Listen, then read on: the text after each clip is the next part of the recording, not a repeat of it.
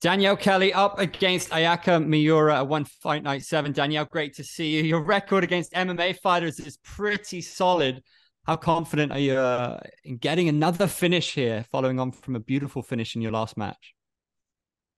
I'm pretty confident. I'm looking forward to putting on a really fun show or a quick show, depending how I feel.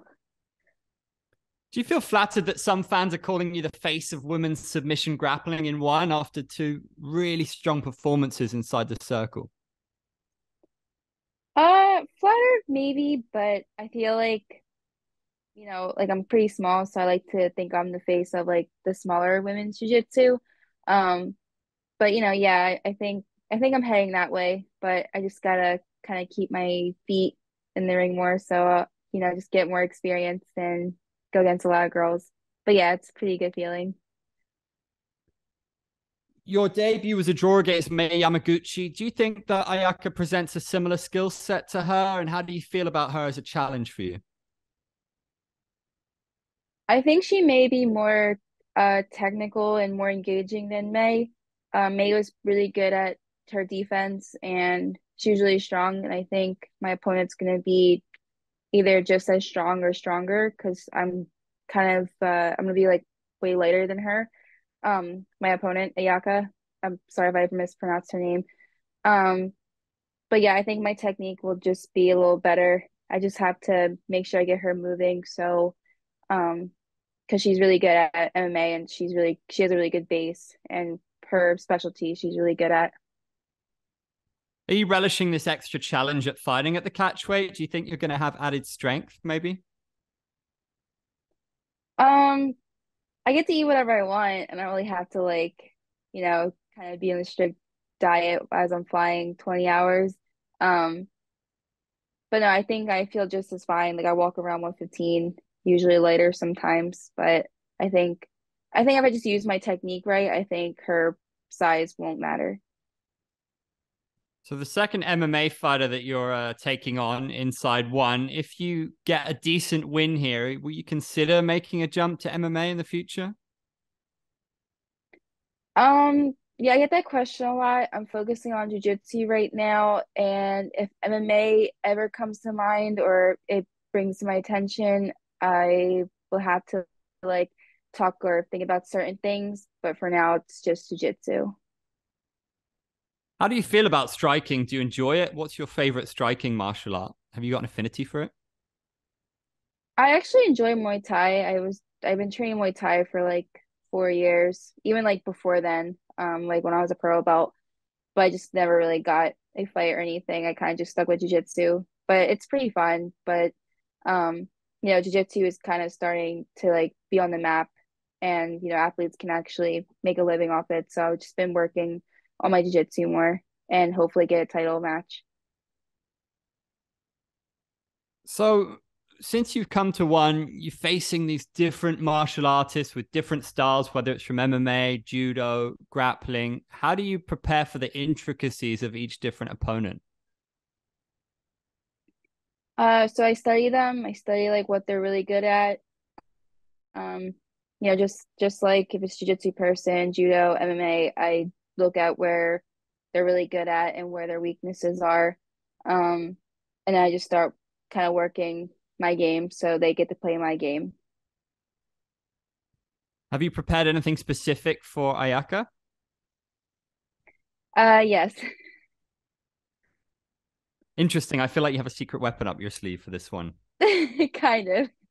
I mean, I'm just debating with myself if I want to like keep it a short match and just submit her right away or, make it fun. But, I'm gonna be like way lighter than her. So I don't know if I want to like play with her too much because, she's really good. She's strong at what she does. But yeah, I have a few tricks up my sleeve. Yeah.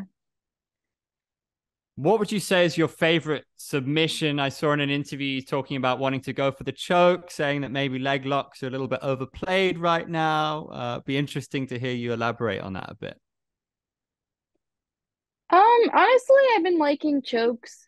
I think I mean they're all submissions are good. Leg locks are anyone that says leg locks are fake or not good, like they're just out of their mind. I was kind of like saying it as a lot of people are focused on, doing leg locks and whatnot, and people are getting better at defending them and maintaining good position and, beating the people who only have tunnel vision on leg locks. But with that being said, I have been working on a lot of that, as well as, trying to maybe take her back, just like my last opponent that when I took her back and choke her. So I think rear naked chokes are still my favorite. Hadjar Gracie, that's one of his favorites. So, I think there's much better than like an arm lock or a leg lock. But yeah, yeah, leg locks are still good. Do you feel like alongside the Ruotolos that you're kind of injecting new life into one championship submission grappling? We saw a submission grappling match years ago with Shinya Aoki, but this influx of incredible world-class talent is a relatively new thing. Do you relish the chance to showcase to new grappling fans what you can do and try to do something innovative when you're in there? Yeah, for sure. I mean, honestly, too, I feel like a lot of people have been watching the grappling, especially my matches. Everyone's looking forward to my match coming up with Ayaka. Um, Even the last one, like a lot of people were watching that, and I've been focusing on, I compete. I either want to try like not have the matches go out too long, just like my main match. But when I'm doing a technique, I want it to be very precise. So, a lot of people kind of like what Gordon does, like he presents the technique in his matches and then he talks about it or makes an instructional about it. So that's like one of my goals. So hopefully, some things I've been working on, I can implement it in this match and teach it out there. How do you feel about competing inside the circle? Does it present a different dimension to you? We've seen fighters kind of running across the cage wall at times.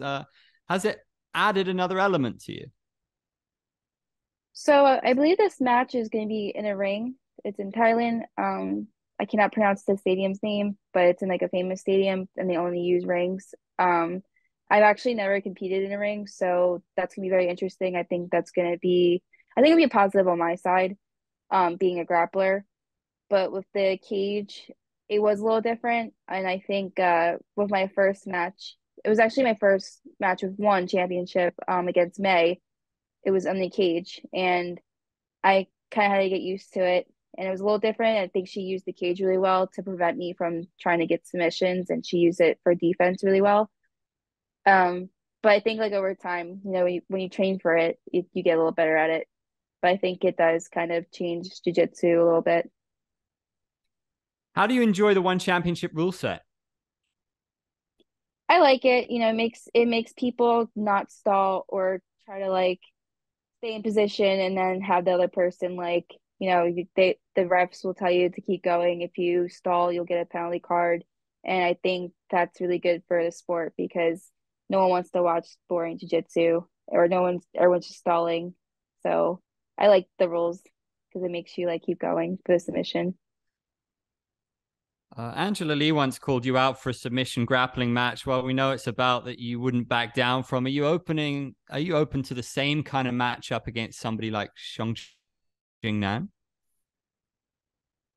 Sean Jane, they fought right They did, like yeah. They fought a recently. trilogy. She's the She women's beat. strawweight champion in MMA. Okay, that's what I was Uh, thinking about. Sorry, the names throw me off. I would love to go against both of them. Yeah, I would love to go against her. Why not? Sounds easy to me. I think she'll be an easier matchup than Angela, but yeah, I wouldn't turn that down. Can you give us your assessment of the women's grapplers in one overall? Have you been impressed by the talent? Is there anyone that stands out to you? Uh, to me, I would say, I mean, I like Angela's jiu-jitsu, but I really like the twister. I've always liked how she did that in her matches or her fights. Um, there's another girl, Azuki, but I think I'm better. My jiu-jitsu and my wrestling's better than her. But she's also from around here. I think she's a judo girl too. Then my opponent Ayaka, I watched her fights recently, and she does like the same move. Like I call her like a mini Ronda Rousey. I think it's pretty cool that she submits these girls with the same move, and like these girls that know that it's gonna happen to them, and she still does it. So I find that very impressive of her. So I'd say like those three girls stand out to me. Yeah, she got three Americana submissions in a row in MMA. Are you on your guard about that? Is that something you're watching out for? Yeah, for sure. And she does like, she from that position, she kind of like goes for like a Kimura or like a arm head and arm triangle choke.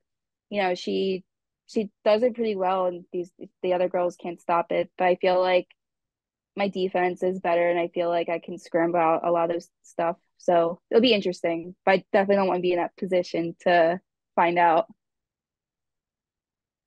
We have some history awaiting us in May with one championship going to Colorado, Demetrius Johnson taking on Adriano Moraes in the trilogy.